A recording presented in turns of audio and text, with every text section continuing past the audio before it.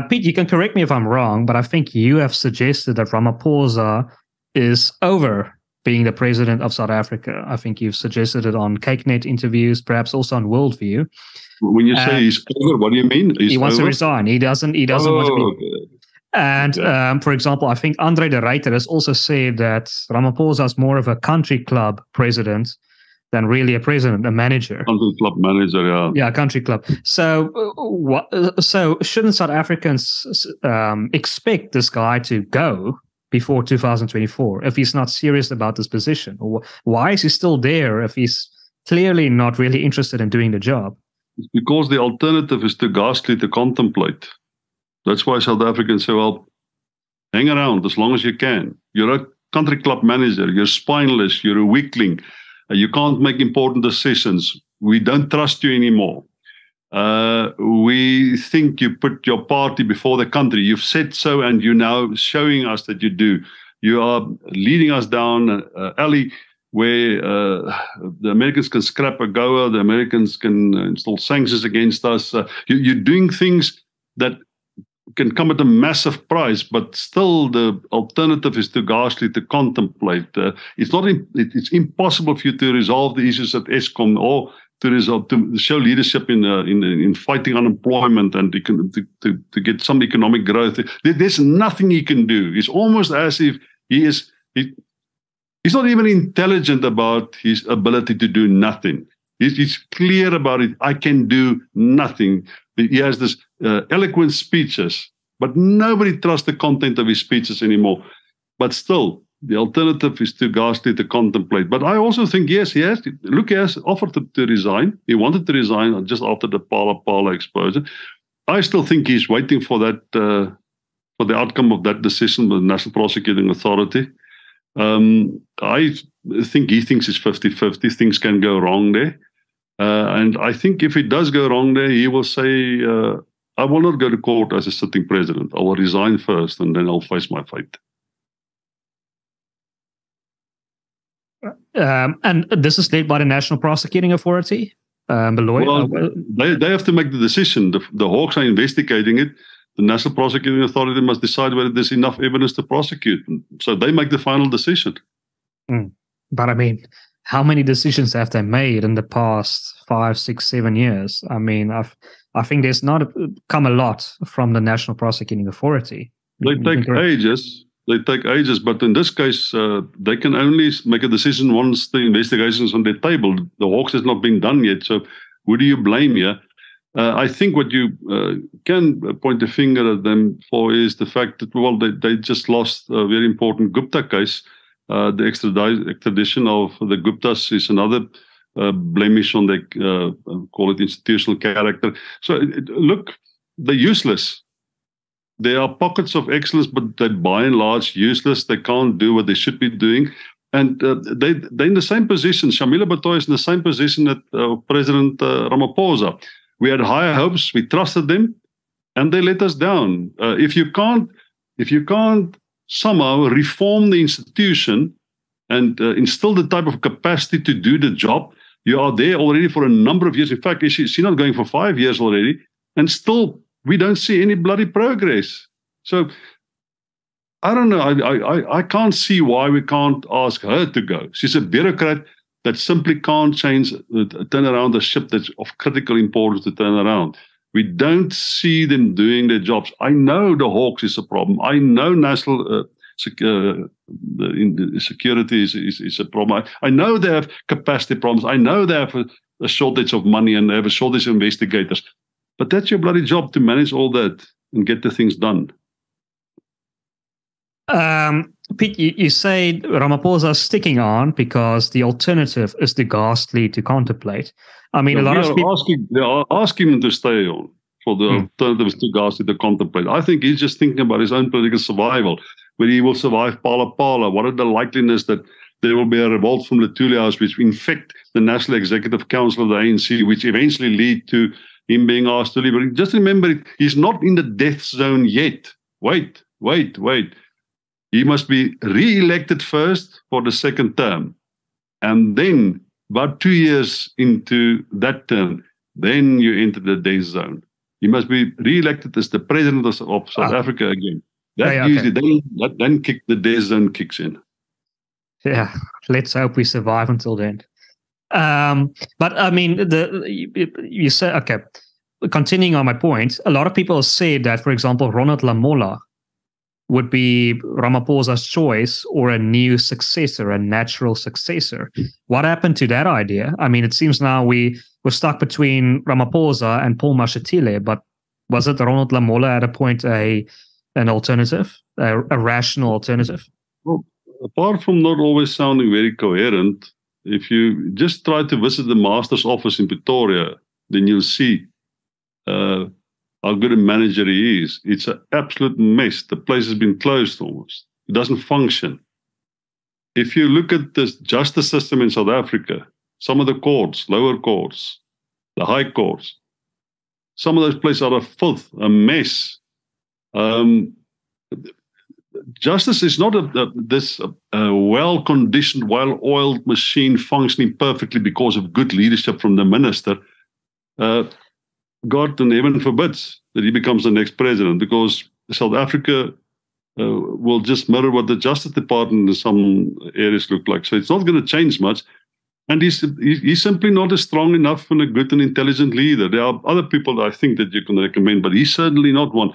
In fact, I think it'll be a serious mistake to even suggest him for being a leader, a political president in the future or anything like that.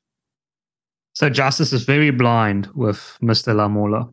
Would you recommend as a much worthy successor to Ramaphosa? It reminds me of the Lions rugby team. The cupboard is just very, very empty when it comes to trophies. There's prachtig in the ANC. I like this. The Premier of the Northern Cape. His name is passing me now. I'll get to Nana. I like him, but he's got such a low ranking. But yes, I like Toko Didiza, for instance. I think he's a good individual. I'm not sure she's presidential material, but I think she's look, the ANC. I don't even think about it. I just want to get rid of the ANC. I don't want to think who will be the next president there. South Africa is doomed if we don't get rid of the ANC. Their policies are doomed. Their ability to execute governance is doomed. They rotten to the core. They exist because they managed to infiltrate the state to the extent to which they can rely for their own financial and political survival on the state. You have to get this. It's like a leech. You have to get it out of the system. You can't reform it. You can't elect newly. Ramaphosa is a good guy, but he cannot reform that institution. It's too thoroughly corrupted. It's too embedded in corruption, in opportunistic functioning. It's just an institution that has really undermined itself to the extent that you cannot reform it. Now, Lady Pandor? Well, until recently, I thought she's one of a possible deputy president for Ramaphosa. You remember that at one stage Ramaphosa actually considered her to be his deputy president. But if you see how badly Dirko is being managed and how badly the relationship between Russia and the ANC in South Africa has been managed, it's just horrendous. Her answer to everything that you say as a form of criticism about their approach to Russia is, what about the Palestinians? What about the Palestinians? We've been making that point for a very long time. We know it's a human rights atrocity. We know exactly what's going on there. We reject it. It's an abomination. It's not a fair question to ask me, what about Palestine, when I say Vladimir Putin has been abducting children, and that's why the International Court of Justice. She asked me if it's a binary world. It's much more complicated than that. So, yes, look, if you think this Ramaphosa is a disappointment, what a disappointment she is in dealing with this. They're reckless, man. She's recklessly dealing with very complicated issues. And Mr. Fix-It, I spoke to Cameron Dugmore at the State of the Nation, And he says obviously it was a few months ago, and he says Mr. Fix-It is going to solve everything. And we've also spoken to Dr. JJ Debane, and he says, just wait. Are you not talking for Fikile Mbalula? Yeah, Fikile Mbalula. Just give him time, he's going to solve everything. Look, I'm all for him returning to Lutuli House. I think he's wonderful there. I think he's the perfect person there. If he can do for Lutuli House what he's done for logistics and for transport in South Africa, the ANC should be finished by 6 months. And that's exactly what you want. He's the perfect person to put in charge of an operation that you wish to undermine and eventually dissolve completely. I think he's brilliant there. They should have put him there a long time ago. So you think he has no noteworthy accomplishments to date? Nothing. He doesn't have the basic understanding of politics, of modern systems, of the economy. He's got no understanding of the role of political leadership or political systems or of democracies or constitutions or bureaucracy or management. Nothing. I've never, ever in my entire life met somebody that's so unsuited for each and every role that he's ever fulfilled in his whole political career as Fikile Mbalula. Where do you think this Mr. Fix-It title comes from? He gave it to himself. Okay. He gave it to himself on Twitter. I saw it when he did it. He can fix nothing. Just look at what the railways looked like after he fixed it. Logistics after he fixed it. Any case. Okay, interesting. Okay, so let's get to the alternatives, the opposition parties. The EFF, I think you've also said in a CakeNet interview, I watch a lot of CakeNet, that you say that there's perhaps some instability within the EFF in terms of before an election, they call for salaries, or not salaries, payments from their elected members to fund their election campaigns. And I mean, you can just keep on doing that before that becomes a problem. So the local elections, they raided the local councillors' salaries to fund their campaign. It's a very unpopular thing to do, especially because the salaries of the guys in the National Assembly wasn't raided to the same extent. You just have to visit the parking lot of the National Assembly to see what cars are being driven by the EFF. So the leadership, top leadership, they're not subjected to that type of raid on their income. But I think the problems are elsewhere. In 2021, they received around 10.9 or 11% of the vote, I think. But that was when the turnout was 47%. We know that the ANC supporters stayed away in mass.